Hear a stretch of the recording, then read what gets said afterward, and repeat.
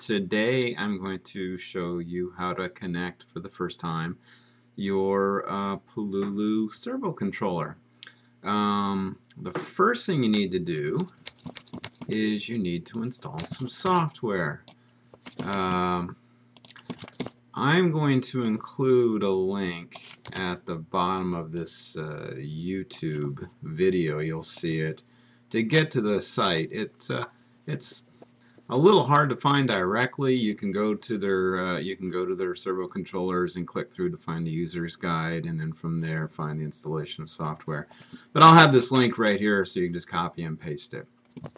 But then you go ahead and download it and install it. Follow the instructions that are very clearly laid out here, and you should get a nice flawless installation.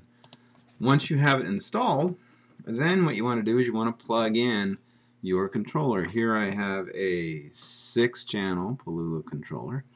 I've plugged it into my USB port, and of course you can see it's powered and lit up. I have a servo which is hooked up to it, which is hooked to channel 0. And then, by the way, the channels, I don't want to flip, well, maybe I'll show you another one.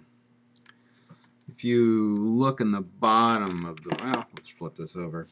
If you look at the bottom of the board, you can see the channels are labeled here, so you can see which one you're connected to. I've also connected it to a battery, which, this is important. Don't ever screw with this. If you do, you'll be really bummed out. Make sure that the black wire of your servo or whatever it is you're connecting to it, your battery, is on the outer edge of the board. You want it, all the black wires lined up along this edge. You want to make sure your signals are closest to the chip. And of course the battery is only 2 wires. It's going to connect to the center pin and the black to the outer pin. So make sure that's connected. Now what you do is you launch the software, and let me find it here. There we go. And it should pop up. Yep. And sure enough, it's found the address of a controller. And I'm going to click this on. Remember, I've hooked to 0. And oh, what is this? Okay, well, you're going to see it the first time you hook it up. The default is to have it auto-detect this baud rate. What I end up doing is just saying OK, and it'll make a connection. You can do it here as well. It was originally on detect baud rate. Now we have it on a fixed baud rate. And let's go back to status. I've got it enabled, and lo and behold, if I move this slider, my servo will move. Now, for the robotics that you're most likely going to be doing if you're looking at this website, you're going to need the servo to move a little further than just from there to there.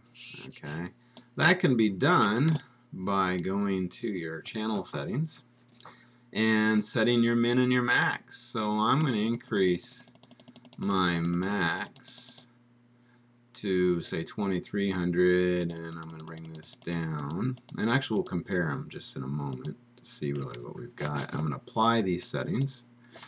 I'm going to go back to the status here, enable it, and take a look. See, the servo is now all the way over here and all the way over there. It does a pretty wide rotation. Let's compare that to the default. I'm going to go back over here, and I'm going to bring those numbers back down to what they were. And bring them up. Something like that. That's a good one. Okay, apply that. Go to status, turn this on, and now you can see it's not traveling as far. Okay. And I'm going to go back, and we'll actually put it on this maximum, and then leave it. I'm going to go back over here, and I'm going to increase that,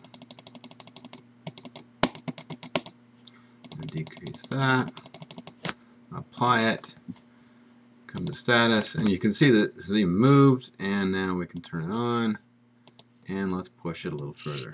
Alright, so you see you increase the range of motion that you can do. So you have to have this all working before you can move over to anything, any of the software that I've written, and hopefully that will get you started nice and flawlessly. So I'll see you on the next video.